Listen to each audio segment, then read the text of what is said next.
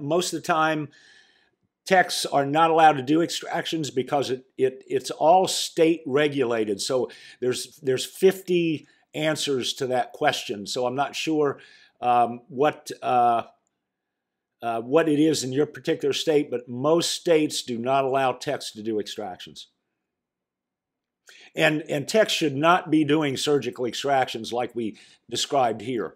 That's not something that is something that a technician should be doing. That should only be veterinarians that are doing that. And when you look back at what we're teaching extractions to not just get the tooth out, but to clean up all that tissue that's in there.